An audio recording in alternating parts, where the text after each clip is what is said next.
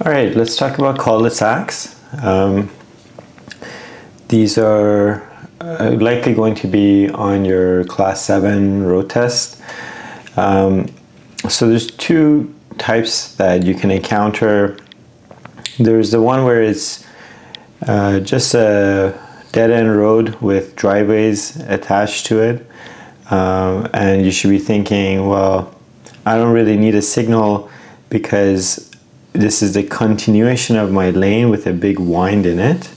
But I should shoulder check to the right before I get into the cul-de-sac to see if there's any cyclists. Okay, so there might be a cyclist riding alongside your vehicle here, and because you're going to be steering over to the right a bit, you want to make sure that it's clear.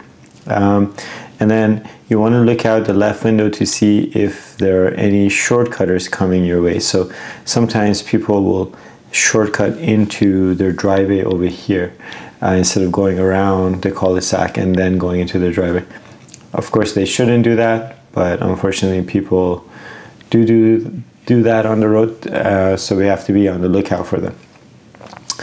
And the other type of cul-de-sac, it's not really a different type per se, but it's where it's positioned. So in this case, it was at the end of a road and there's no other place you could go but to go around this cul-de-sac.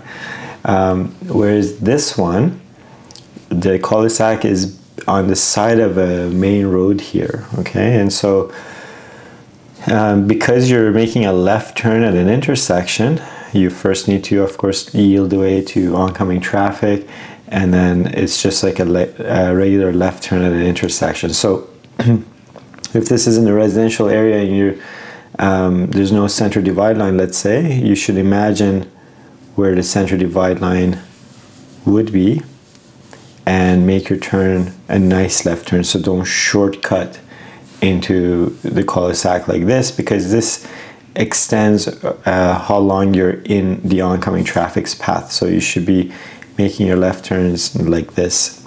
Now, again, when you're coming out of the cul-de-sac, you need to treat it as if there's a yield sign right here, so that you can slow down and check carefully for cross traffic coming your way. Okay, so you might have seen nothing, no oncoming traffic as you're going into the cul-de-sac, but as you're about to exit the cul-de-sac here, you might all of a sudden be in a scenario where someone's coming down that road and you need to be on the lookout for them. So these are the two types of cul-de-sacs that I see students deal with on the test. One is pretty straightforward. We're just shoulder checking to the right before we go in and go around. And then the other one is I have to also worry about the component of the oncoming traffic as I go into the turn, and then as well the cross traffic check before I exit. So being ready to yield at this point before I am in anyone's path.